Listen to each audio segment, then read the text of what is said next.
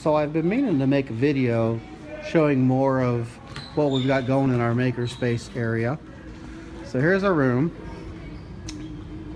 and right coming in I put up a bookshelf with just various books for kids to look at. No one's really grabbed anything, read any yet. Also a magazine rack. Got a closet right there. I'm kind of putting craft stuff in there. Still thinking about what to use it for and use it better. As we come in, again, here's a quick overview of the room. I'm walking around. Got a Raspberry Pi station here and my new Echo Dot that we're playing with to see what happens. A storage place and a charging place for my iPads. Originally that was going to be a place to put notebooks for the class, but we don't really use the notebook for the class, and I don't like the notebook that they created. And this is my 3D printer shelf and some storage space underneath for crafts, and then over here on the left is things that the seniors, or the high school kids, have been taking apart, looking at how things are made. This is where we're putting the blankets material that we're making blankets. And then we have 4 shelves because I have 4 classes doing PLTW. So those are 1 shelf for each class to put their projects on, as you can see. Then we got a nice little workbench here that we put together. And I'm sticking right now the sewing machines under there. I probably really need to get them back over there, clean that up a little bit.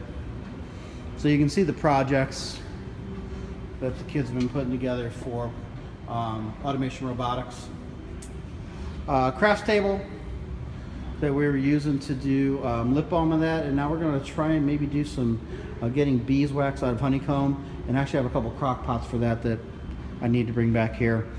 Cutting mats for kids to do t-shirts during our IE.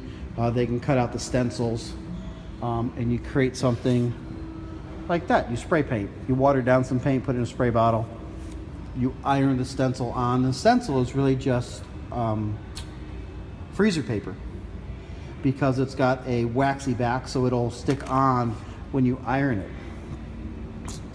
And again, there's our tables, different heights. I took the motors away because kids just kept playing with it too much, and they wouldn't pay attention to where the cord was, and they kept running over the cord and bringing the table down on top of the cord, and they'd have these 2 tables like right next to each other, and they'd try to bring the right table down, and they tried to bring the right table down and just kept screwing up the motor because it kept hitting on top of this table, and they didn't know what was going on.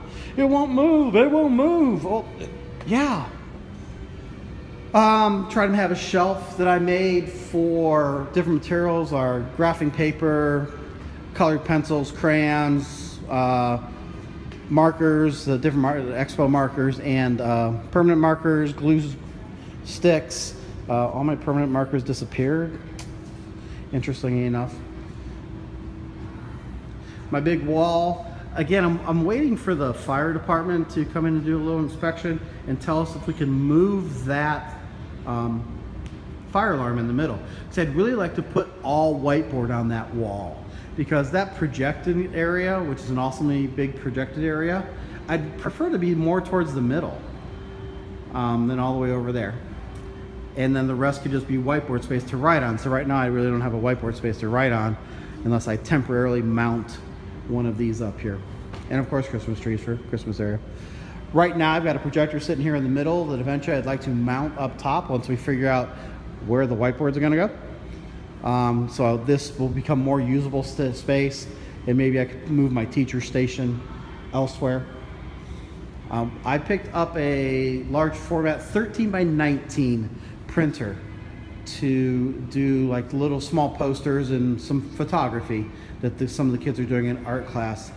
They can do, it's like a photo printer. It does a really good job. It was only like $150. I really want a 24-inch wide printer to do posters and designs. Well, that starts at $1,000, and I don't have that money right now. Toolkit.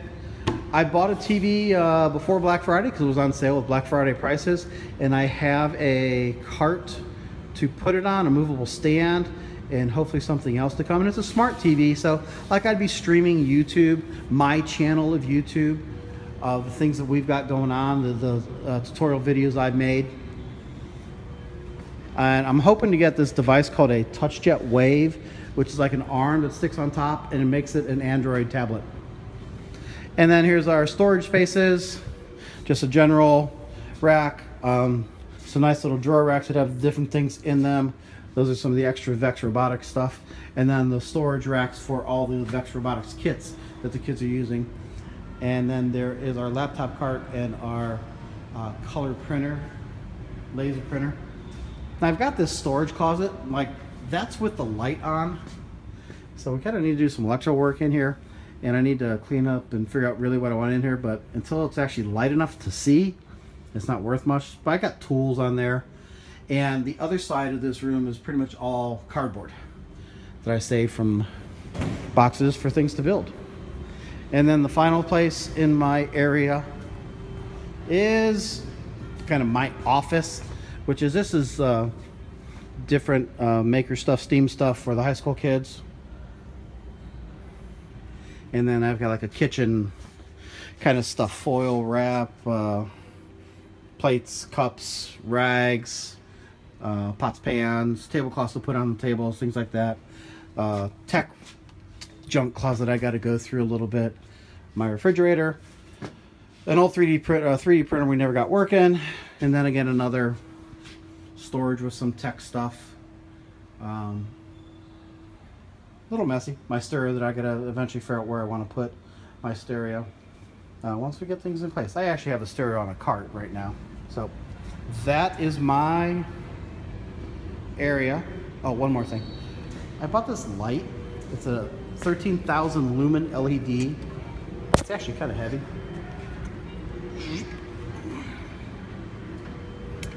I want to try it. It's a dimmable LED. So I'd like to try it and see how much light it puts up, and then maybe we can replace those old fluorescents. Give us an idea. We just have to learn how to wire it, mess with it. So that is my space right now, and hopefully we'll be tweaking and adding stuff as we go along.